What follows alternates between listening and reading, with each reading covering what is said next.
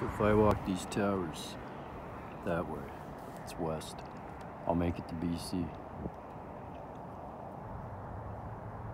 I saw a big flash of light right there. Maybe you did too. Come straight down. But it's kind of cool, man. You can always rely on the power lines. They won't deviate. They won't screw you over.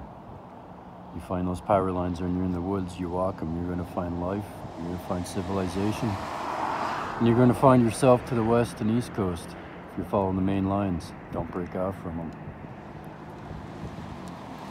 You can see all of Mississauga in the background, all those lights.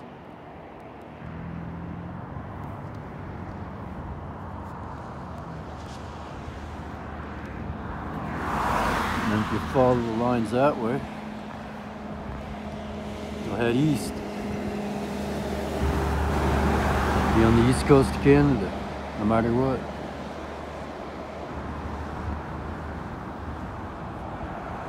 My buddies who snowmobile, ATV, use their quads, motorbike, that's how we get around. That's how they get around. Use the power lines.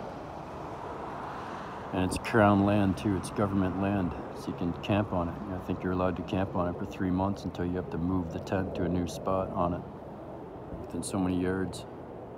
So, free camping, free travel, good to know in times like these. God bless you, peace.